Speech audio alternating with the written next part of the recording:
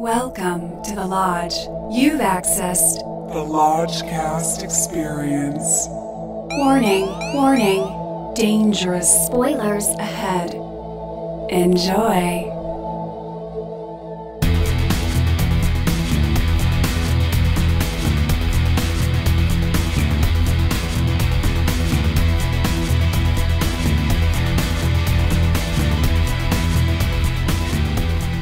Hello and welcome to another edition of the Lodgecast. Welcome. We are the original three, back in the place that started it all, the Burbank 16, in the vehicle that started it all, the Matmobile. Woo! Good to be back. I am your Lodge Master. With me as always is Brother Bishki. Good to be back. And Brother Lucas. Howdy. And tonight we have the pleasure, hopefully, of seeing a film called Hotel Artemis. Artemis. What strange paths lead us to these strange places. Artemis is Partemis. I've seen very little fanfare about this movie. Yeah, I did not. I had zero awareness until I saw a trailer in the theater of another movie we were seeing, which I think was Upgrade.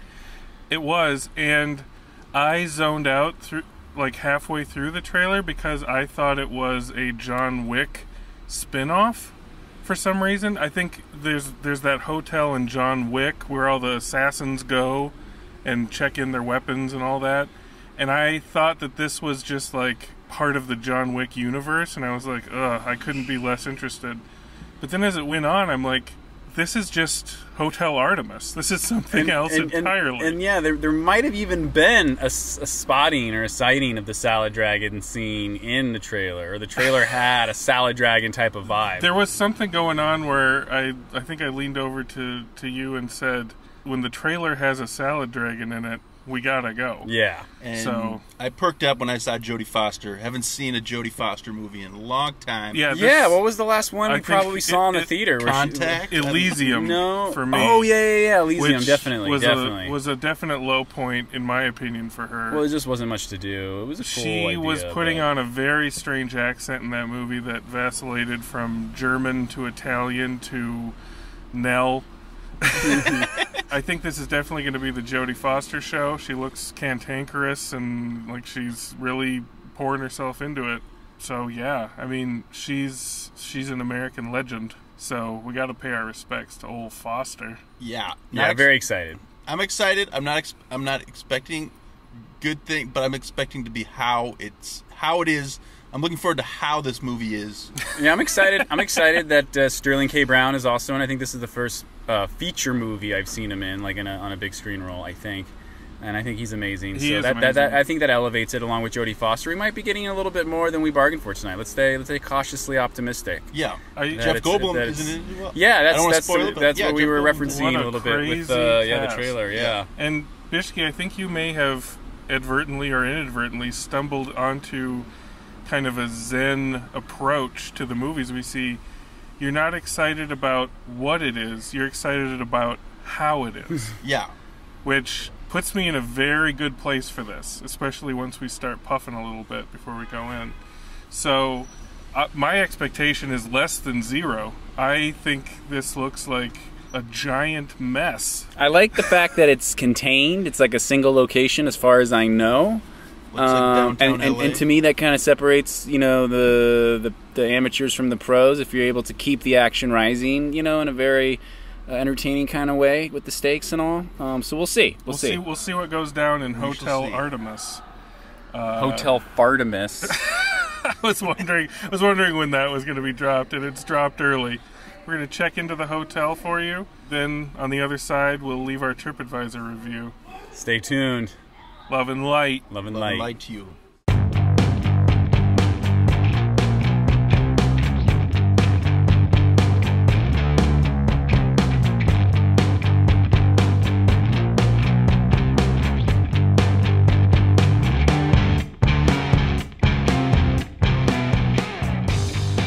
We have returned from our extended stay at the Hotel Artemis. Welcome home, boys.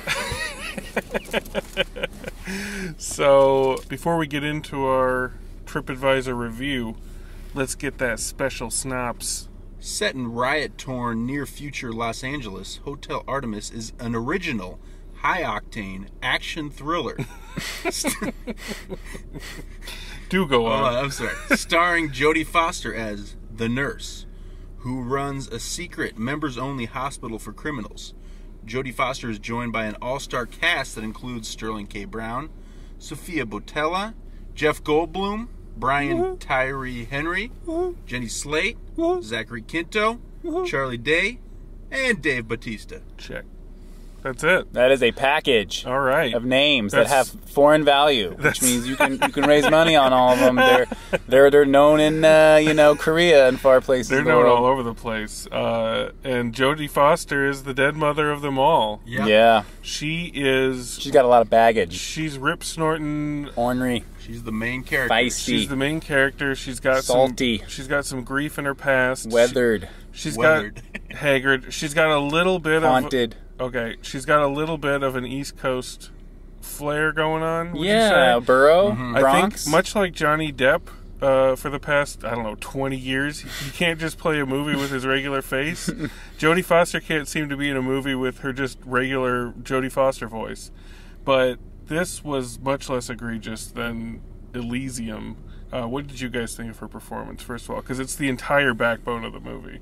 It is, yeah. Motherly. It's okay, it's nothing special. It doesn't rank up there with other Foster performances. She's certainly not going to get, any notices for this. But hey, she's out there and working, and that's, I think, great for someone her age in this business, I can't imagine that anybody involved with this movie was looking for prestige. I think they just saw somebody else in this crazy cast who they wanted to work with, and that's how they got it rolling, I'd imagine. It's pretty pulpy. So, but also sentimental. I mean, I could see them pitching it to Jodie Foster as a drama, as this healing kind of making your peace with whatever. And it's odd because this feels like similar to Upgrade in that it's like these genre B pictures that should be funner than they are, and they get so bogged down with trying to have real gravitas. It's like drama, we're gonna have our cake and eat it too, and it tastes just off. Before we go on, Bishki, what's your Foster verdict? Because you've been prepping for this. You've been watching some Foster films. I did watch one of her very first performances in Alice Doesn't Live Here Anymore, where she comes off as a little boy, but she's been through a lot, kind of like Mel Gibson, her friend.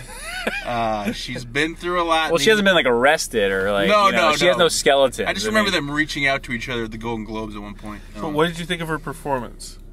I mean, the only one I really liked I can't really say I liked her or anyone. Okay. Except for Jeff Goldblum, but we'll come over to that. Okay, all right. So we don't have to belabor the plot too much. It's a hotel for criminals. Not a hotel, well, a hospital/hotel, where these, if you've been robbing a bank and you get shot in the gut, you go to Jodie at the Hotel Artemis.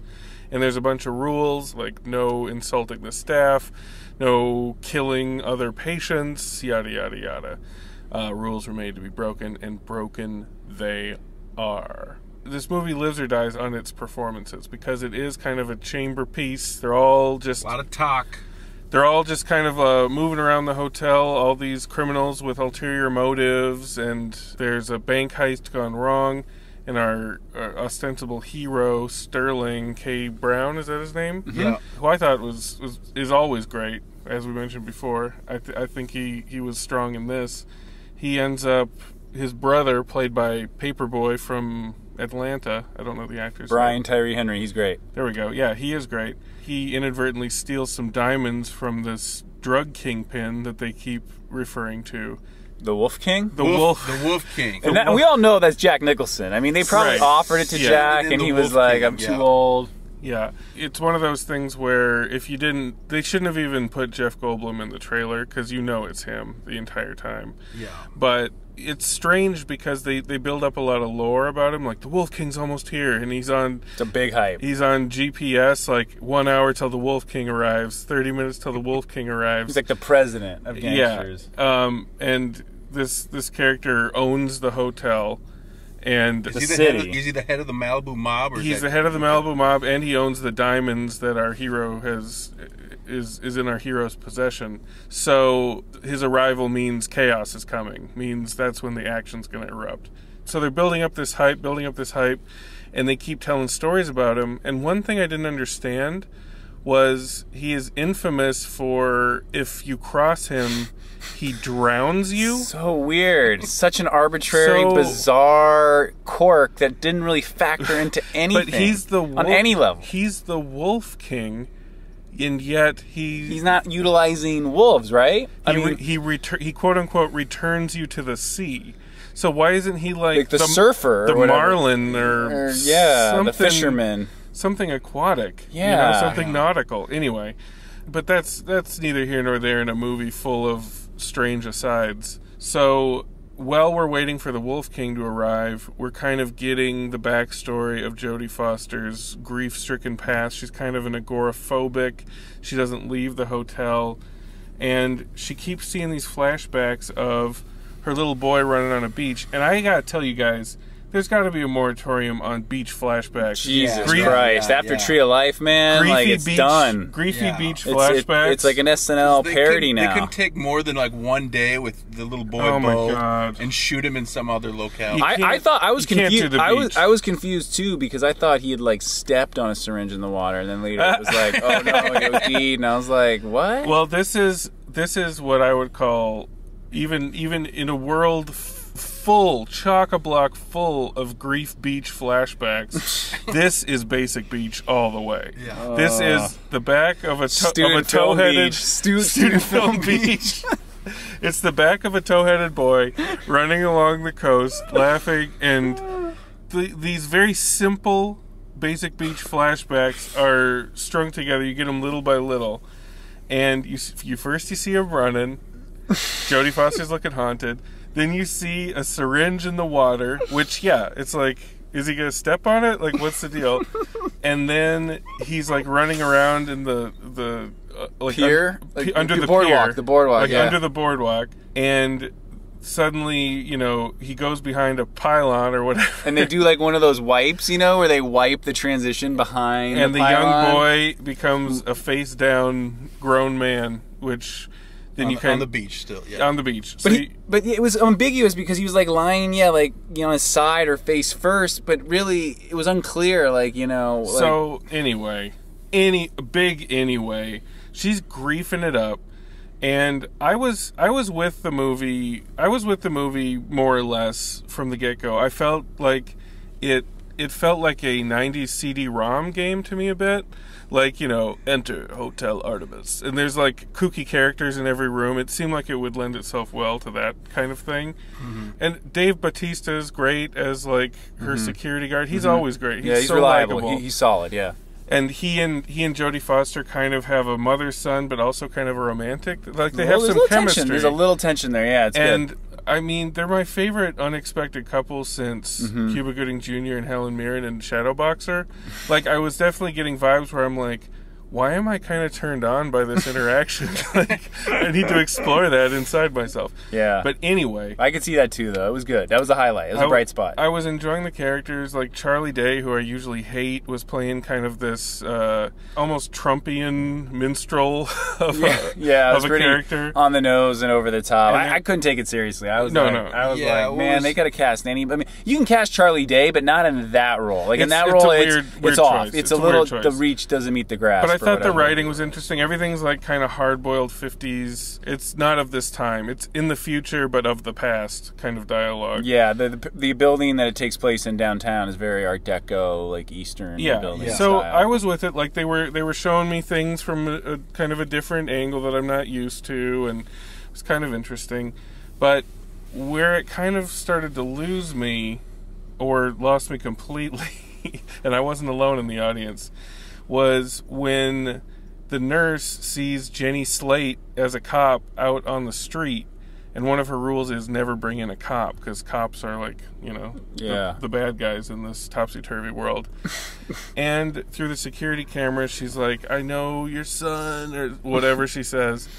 So she brings her in, and Jenny Slate's all woozy on these painkillers. And that's a problem when you have a talky, like, kind of slow build movie. Like, even if you're going to have action fireworks when the Wolf King shows up eventually, you can't have a woozy character falling asleep, like, delivering exposition. There was... Yeah, this movie had a lot of exposition, and it was clunky. Like, it did not come out smooth. When she was talking to Jodie Foster about knowing her beach-bound little boy, there was the most glorious yawn in the audience. Yeah. And, Bishke, you heard this. It was just a completely unself-aware...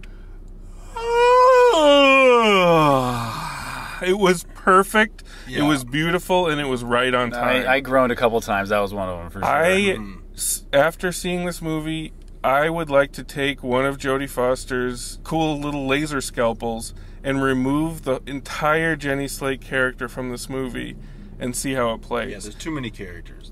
You don't need it. You don't need it. We already give us more Dave Bautista, if anything. Yeah. Have her confide in Dave Bautista and not this random cop character. I don't think it does anything for the movie, because Jodie Foster eventually gets more information about her son, and it doesn't involve this cop at all. At all. No, yeah. So... adds nothing to it, yeah. I think you could you cut that character out, you shave about 12 minutes. I mean, unless the Jenny Slate character saves them at the very, very end. Which it's like I thought was going to happen. Yeah, like the one person they're not supposed to let in is the one that saves their lives. But no, she never comes back. They says, don't feel bad anymore, Jodie Foster, and that's it.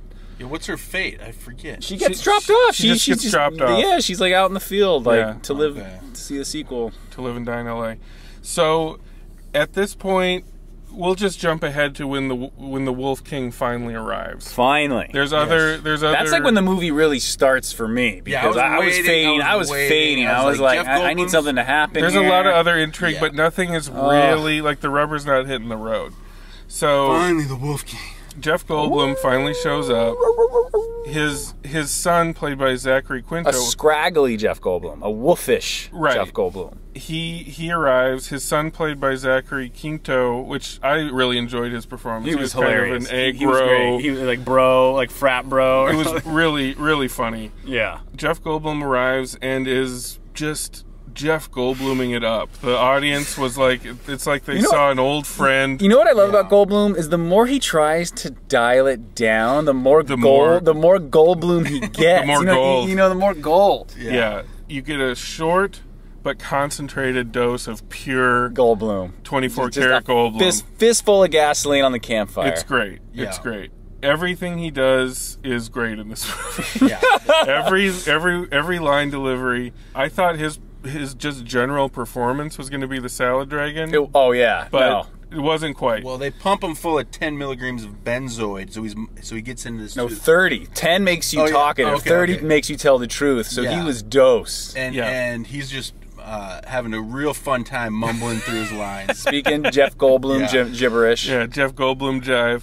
And so it's during this sequence that Jodie Foster gets the truth about her son, that her son apparently attempted to steal his car, and then he, being the Wolf King, had to do what he does and return him to the sea. Return him to the sea. Dude, what is that? How does that work? I don't understand. You would think the Wolf King would just feed you to the wolves, right? Yeah, like literally in a pool of wolves, like an empty pool full of wolves. That's great. See, that makes more sense. Yeah, the diving board's the plank. Hello. Yeah, if you have to have it water-related somewhat, put the wolves in a pool.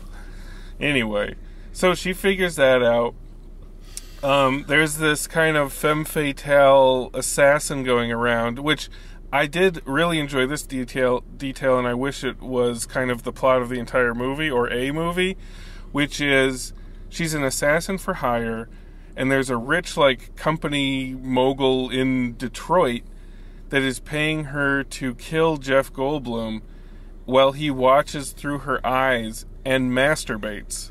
But they never established who that client is, no, right? They don't. That should have been Johnny Depp. It should have been somebody. I thought it was going to be someone staying in the hotel, like in another room or something. I wish they would have cut to him when she's. You don't tie it in. You don't tie it into anything, so it doesn't work dramatically on any level, unless Zachary Quinto's son's character was watching the feed or something. That would have been great. Yeah, like give us something to hang our hat on. But it's so Why not tie that in? Formless. Quinto doesn't have a reason to exist other than just to bro out and be kind of entertaining. Aggro, yeah. So, like, dial him into the plot anyway. But I liked that as just kind of a notion. Yeah, it's a quirky little idiosyncratic thing of the future for sure. Like Strange Days almost. Sure, very Strange Days. So then, I don't know, shit just goes down. Once the Wolf King gets killed, the femme fatale blows the power, which has a chain reaction of things that it fucks up in the hotel, and it's just a bloodbath. It's just, there's fights in the hall, there's electric scalpel cuts, there's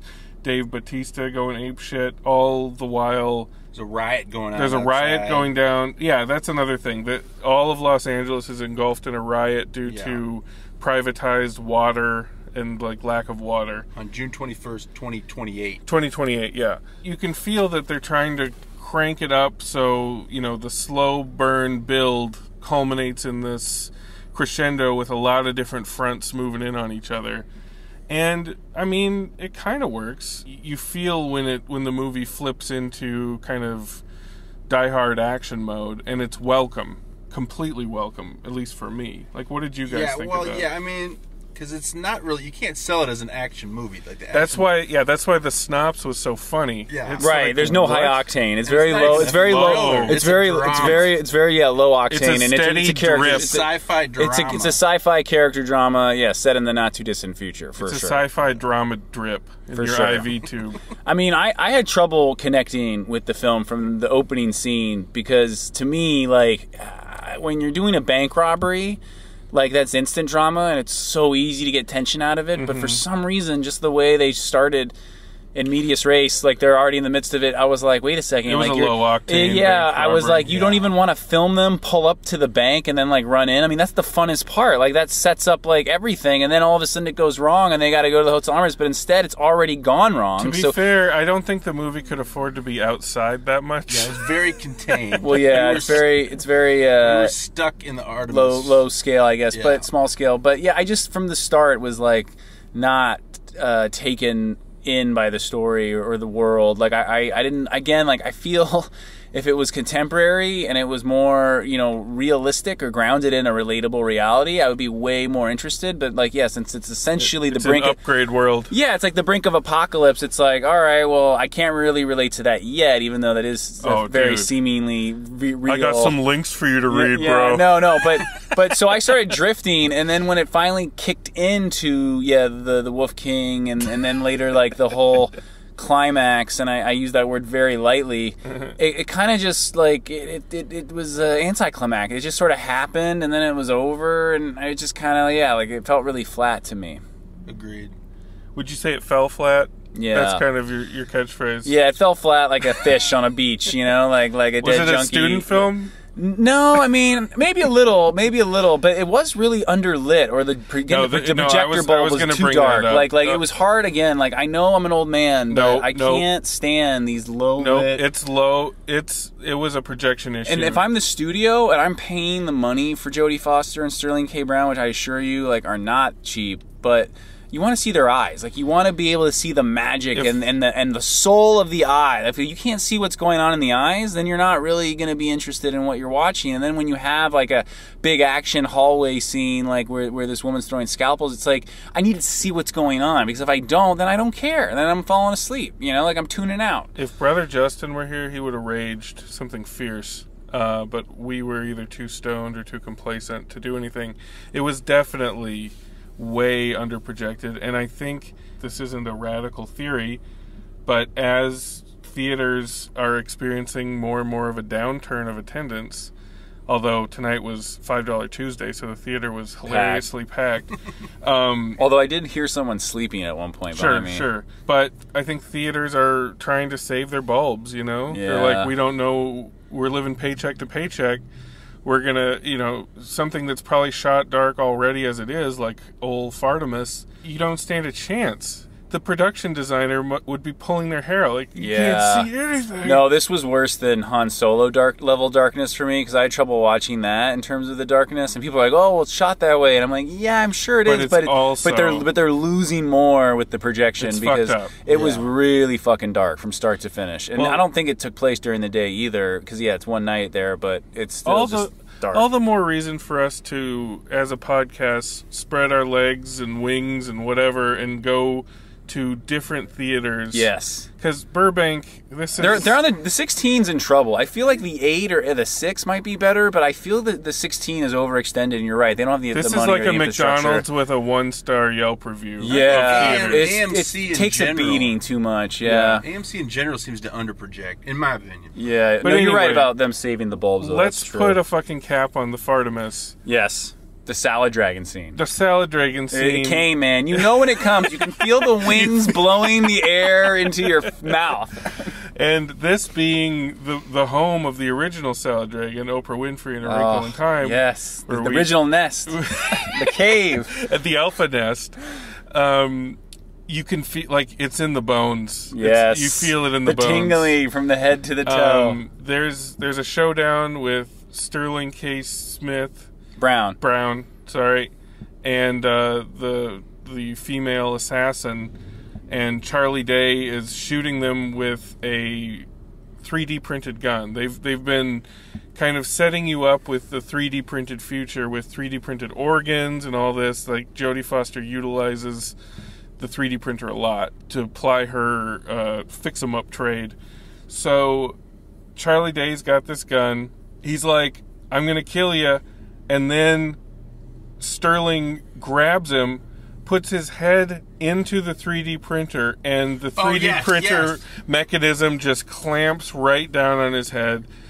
And starts 3D printing whatever program it's printing, and the theater just, like, screams. Oh, wait, you thought that was a salad dragon scene? Oh, whoa. Oh, no, wow. I mean, I was confused about what the salad dragon scene. I was keeping my mouth shut. Wait, what did you think it was, Bishki? Well, no, now that he says that, that's what it was, but I forgot about that. Oh, man, no, I thought the salad dragon scene was when the female assassin straddles Jeff Goldblum and films, like, herself, like, slitting his throat, and he has this moment where he's like, so this is how I go out, huh? Well, like, send me downriver, babe. And then she, like, slits his throat. That's great, like, too. That's kind of rolled into Jeff Goldblum's entire performance. I'd say his whole performance and the 3D printer head crunch together in concert gives you enough protein for one good salad dressing. Definitely. Yeah. I think if you excise Jeff Goldblum and just, like, have his character as a short film or short story, more power to you. Yeah, I was sad to see him go because I wanted him to stay through the rest of the movie. Like, I could. Yeah, he was our comfort. Yeah,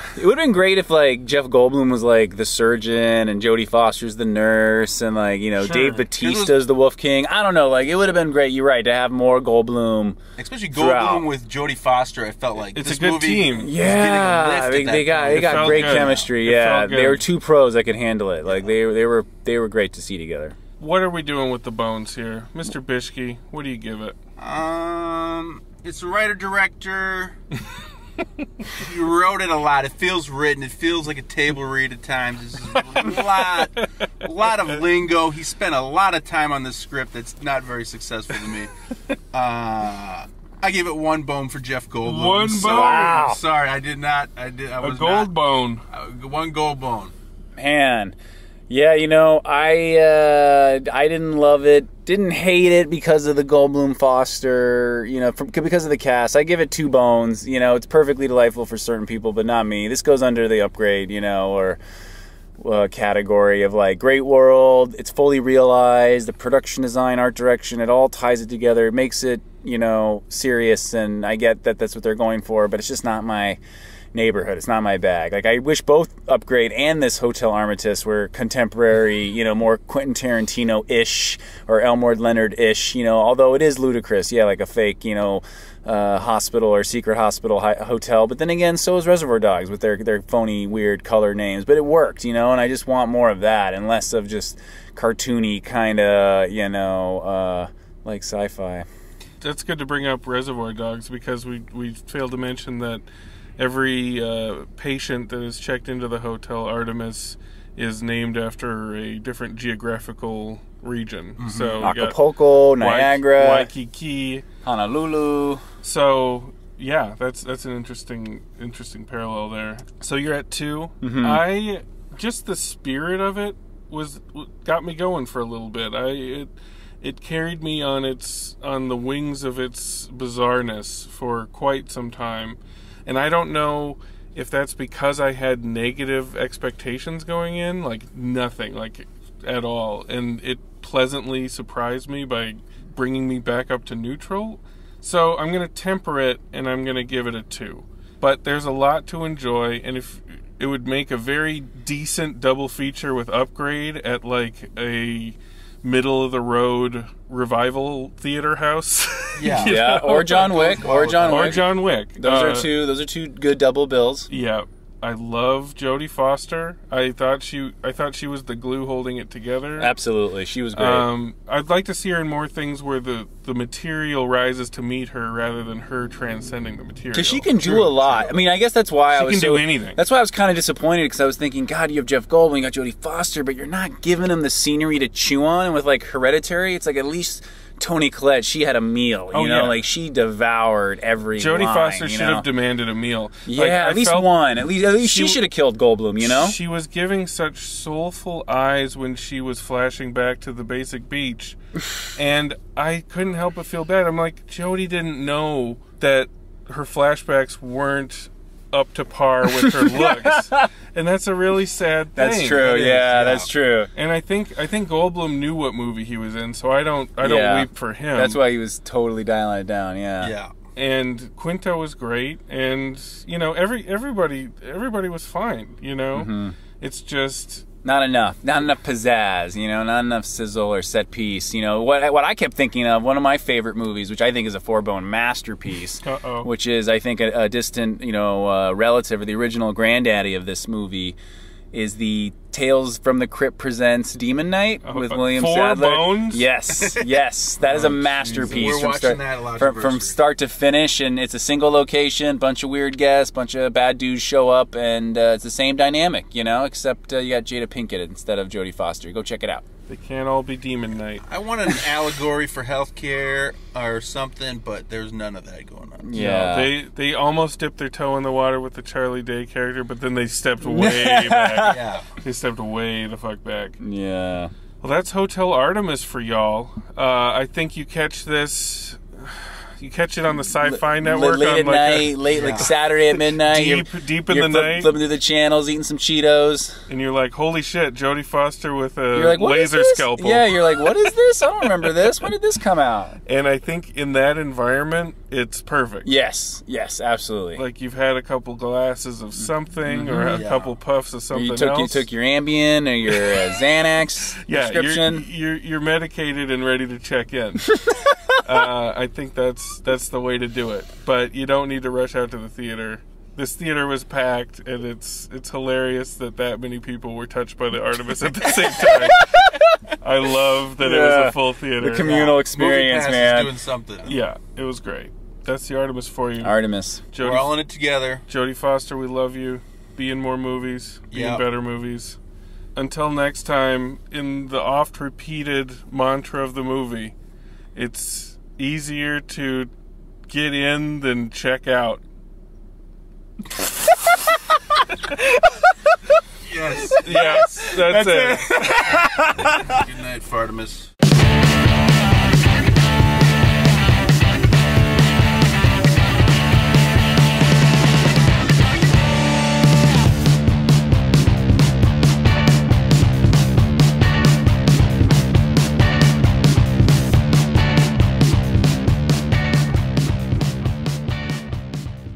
The diving boards of the plank. Hello.